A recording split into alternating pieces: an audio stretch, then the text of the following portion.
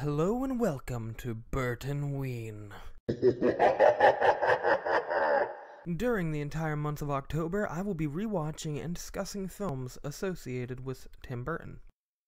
This includes films directed by Tim Burton, produced by Tim Burton, or simply inspired by his works. Jumping ahead in time for now, this stop-motion musical extravaganza is really something that needs to be seen to be believed. Have you ever wondered what would happen if you accidentally married a decaying corpse in Victorian England? No? Well, now you get to find out. That's right, it's Corpse Bride.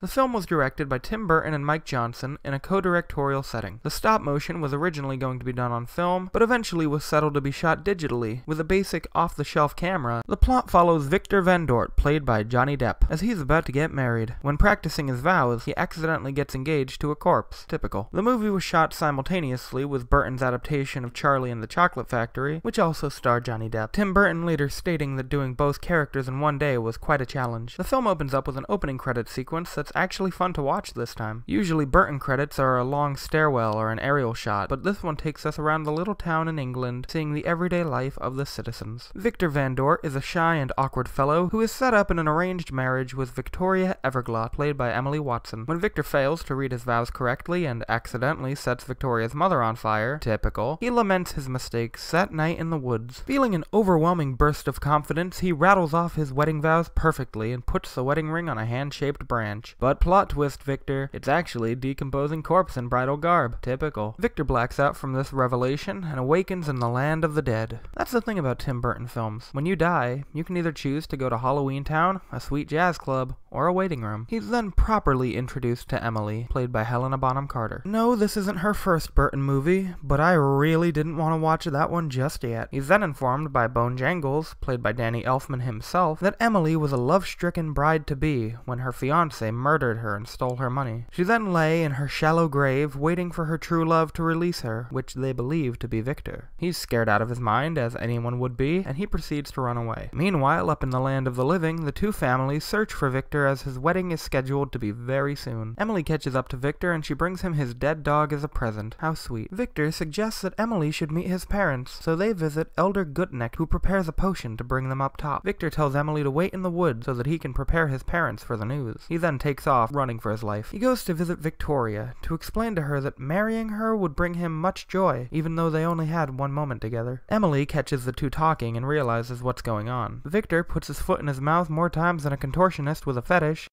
You lied to me! Just to get back to that other woman! Don't you understand? You're the other woman. And Emily is heartbroken, both literally and figuratively. She sings a sad song with a black widow and the maggot that lives in her eye socket, while Victoria attempts to discover the truth behind what's going on with Victor. She visits Pastor Galswell, played by the amazing Christopher Lee, who returns her to her parents' possession. Seeing as Victor has disappeared, they plan to marry off Victoria to the charming newcomer, Lord Barkis. Victor finds Emily, and they bond over a piano duet. Emily forgives Victor and all seems well, until Victor's old driver Mayhew appears as a new corpse and explains what's going on in the land of the living. Lord Barkis marries Victoria, then in secret plots her murder so that he can have her money. To add on to the murder topic, Emily learns that Victor is free to go, seeing that through a technicality and a pulse, death has already parted them. Victor agrees to kill himself so that he and Emily can be together, and they prepare for a grand affair. The dead roam the earth as Emily and Victor stand at the altar. During the mayhem, Lord Barkis demands his payment for marrying Victoria, but Victoria informs him that her family is completely broke. Victoria shows up to the wedding, and Emily realizes that this isn't right. I was a bride. My dreams were taken from me. Well, now I've stolen them from someone else. I love you, Victor.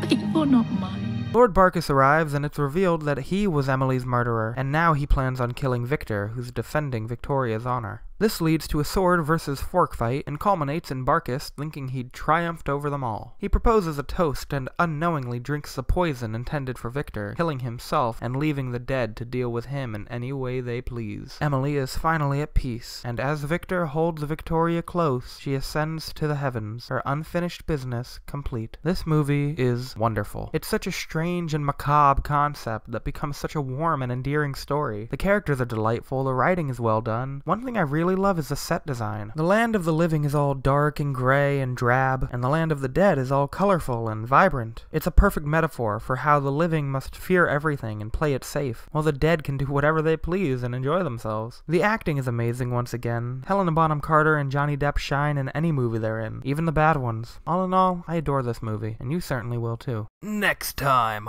on Burton-WEEN. Vincent Malloy is 7 years old.